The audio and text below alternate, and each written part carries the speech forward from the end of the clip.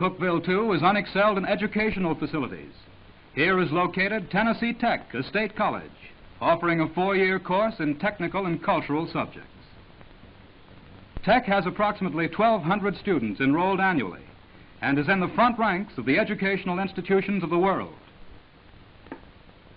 The students stroll to the many modern buildings along winding walks through the vast campus acreage amid many varieties of... Welcome to Tennessee Tech Archives. If you have not seen the tour yet in the previous video, I do recommend that you check that out too and get an idea of our space. I'm sitting in the smallest portion of it right now. And I'm just here today to share with you a few of my favorite things. Tennessee Tech Archives and Special Collections houses materials of historic significance to both the Upper Cumberland and Tennessee Tech University. And this, my favorite things, is kind of something to explore some of these materials and share them with you. I get asked very frequently what my favorite things are, and it is the most difficult question for me to answer. And the reason this is because we have about 3,300 cubic feet worth of materials, and there are so many gems and unique items and great stories and histories combined in those 3,300 square feet that it's really hard to pull a couple out to really discuss. But I'm going to tell you about a couple of them today, and I'm going to start by talking about Charles Faulkner Bryan.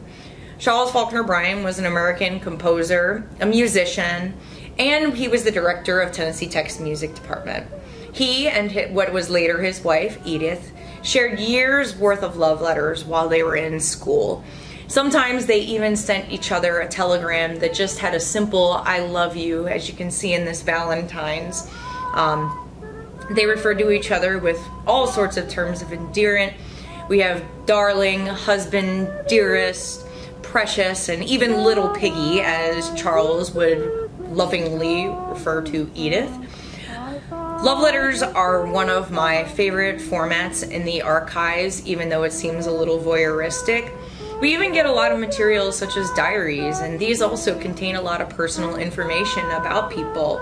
But the content often offers insights into past relationships for people you're interested in researching, customs, current events of the time if the two happen to correspond about that, and of course they tell you a lot about romance. Wartime love letters can offer glimpses into battles or even camp life, and a lot of the times you'll be able to get a lot of information about some of the etiquettes and customs that were around during the time that the love letters were being written. Even though the initial intent of a love letter is for it to be private, love letters come to the archives all the time, and they help create a personal narrative for a person or even a time period.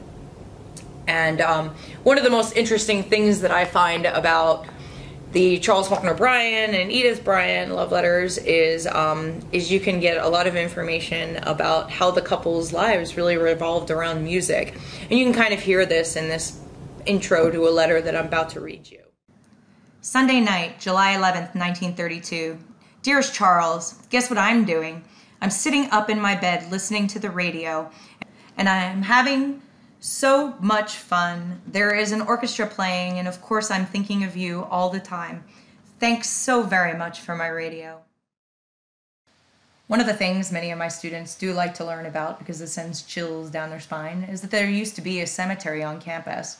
It was purchased by the university in 1930. It was abandoned and neglected and gradually became more so, as you can see by the images.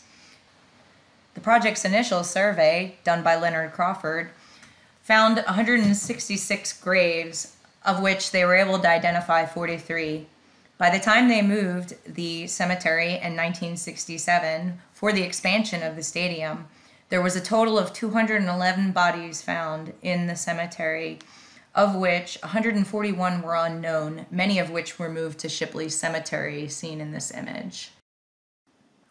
Harding Studios is one of the most popular collections that we have in the archives, and they can be seen around town and in local businesses. Richard Henry Harding began Harding Studio in 1940, and after 1944, when he passed away, his son Allard took over the family business. These photographs pictorially document life in the Upper Cumberland, but especially Cookeville, both its businesses, the changes in the area, and the people who are in the area. There is approximately 100,000 negatives in the collection in various photographic formats spanning over 60 years.